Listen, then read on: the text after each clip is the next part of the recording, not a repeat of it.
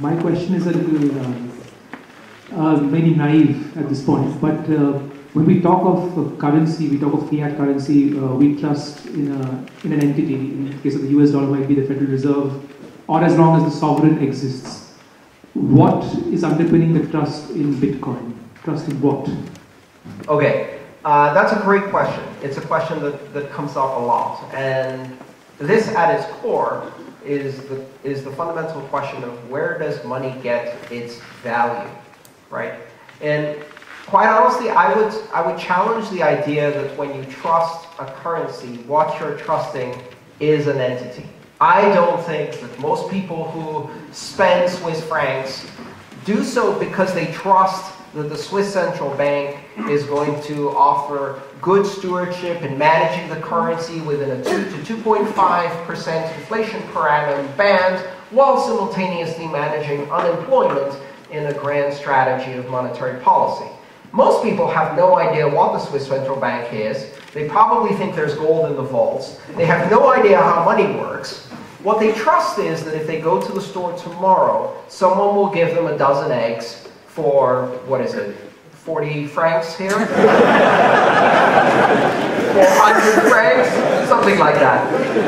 That is where the value comes from. It's forward trust. It's the anticipation of future value, expecting not only that you believe in the illusion that pieces of plastic or paper have value, but the next person tomorrow will still believe in that illusion long enough to feed you. That's where the value of the money comes from, not some central entity. What the central entity does, fundamentally, is they provide a guarantee that the money hasn't been forged, which was especially important when the money was precious metal, and you wanted to know that it wasn't 30% zinc, but actual silver or actual gold.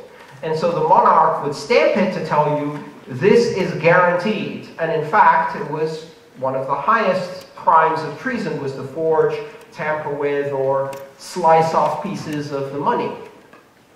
The monarch provided a guarantee of unforgeability, a guarantee of metal purity, when the value was intrinsic in the coin, or somewhat intrinsic in the coin. What exactly does the central bank offer in terms of that? Because it certainly isn't a promise not to print more, right? It is, again, a promise of unforgeability. And what it says is, within this jurisdiction, you will be able to use this, at least, if nothing else, to the buyer of last resort, which is you will be able to pay the government for any money you owe the government with this money. That is the only guarantee you get, the only base of trust you get. And I would say that's relatively weak. So why do people trust in Bitcoin? Why do people trust in any of the digital currencies that exist out there? Fundamentally, because they believe that it will still have value tomorrow and they can use it to buy goods and services. That's how I use it. I get paid in Bitcoin, and then I use Bitcoin to live. And I trust that I will still be able to use Bitcoin tomorrow to live, and as long as that joint hallucination rolls forward, we have value. So the value is really in the community. It's in the economic activity of all of the participants, in the understanding that we are all using this to trade. And the second part is that I trust it can be forged, because I've read the algorithms and I know it can be forged. It can be faked, right? And it can be diluted. So I have that level of trust. That's all it is. I believe that other people will find it useful in the future. And that's the basis for all money. Now, behind that, a very large amount of energy expenditure and computation for Bitcoin that ensures that it is also rare. I just wanted to add a statement to your answer you gave to the gentleman in the back regarding the value. Yes, thank you. Trust for the value.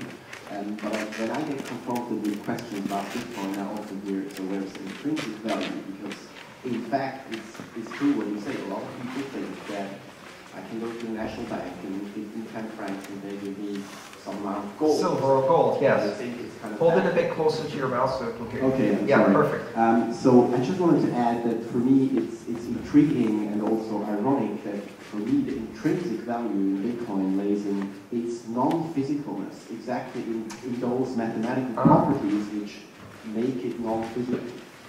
Rather than intrinsic value, I like to use the term intrinsic utility. Because the truth is that systems of money that have intrinsic value make for not very good money. Because the intrinsic value of the money dilutes the purpose. Money is meant to be an abstraction of value by which you communicate value, not value itself. If you can eat the money, then some people will choose to eat the money, causing a deflationary situation because there's a reduction in the supply of money because people ate it, right? So if you chose bananas as your money, that doesn't make a very good system of money. Things that have intrinsic value, their intrinsic value may change abruptly due to circumstances. If you use water as your money and you have a monsoon, your money supply went to shit. If you have a drought, suddenly your money supply is, much more different than it was before. So the best forms of money don't have intrinsic value. Intrinsic value is an illusion that we've created in order to better explain money at a level of a 5-year-old, which is the same level we explain it to everyone in our society forever. And instead, I think intrinsic utility is a great concept. That Bitcoin is useful, and it has uses that can't be done by other things, and that intrinsic utility isn't forward-looking. It's practical. So thank you for adding that.